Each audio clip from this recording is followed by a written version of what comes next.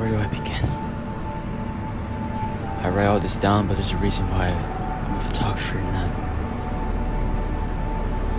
You see, I've come to believe that things have to get really, really bad before they get good. Not even really good, although I wouldn't mind some of that.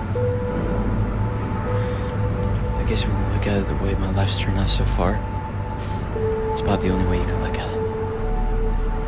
Good follows bad. Kind of amazing. It's Valentine's Day, and I don't feel much like being anybody's Valentine. But as odd as it seems, I found myself wanting to talk to you. I remember the first time that you sent me a Valentine that wasn't even signed. You just drew one of those happy faces. I asked once why you sent me all those cards. And you told me you had to get my attention somehow. Where could my head been that I wasn't paying attention to you? What was it that Uncle Ben used to say? Youth is wasted on the wrong people.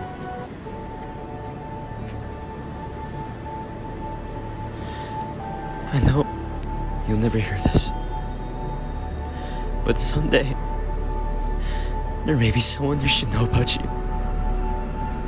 about us.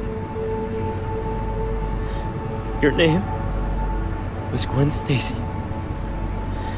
and mine was Peter Parker. And this is a story on how we fell in love. So it's Valentine's Day. There's a place I stop by once a year. Nobody knows. I don't make a big deal out of it. It's about remembering someone who was so important to me. I was going to spend the rest of my life with her. But I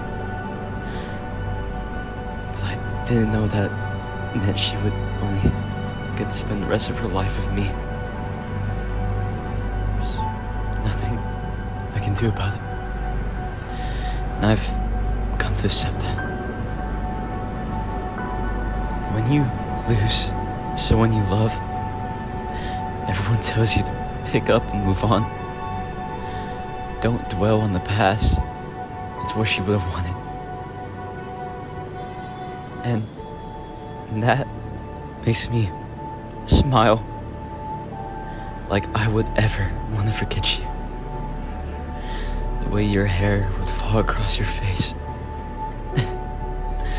The way you sipped your soda.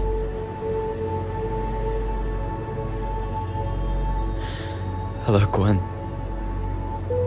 My funny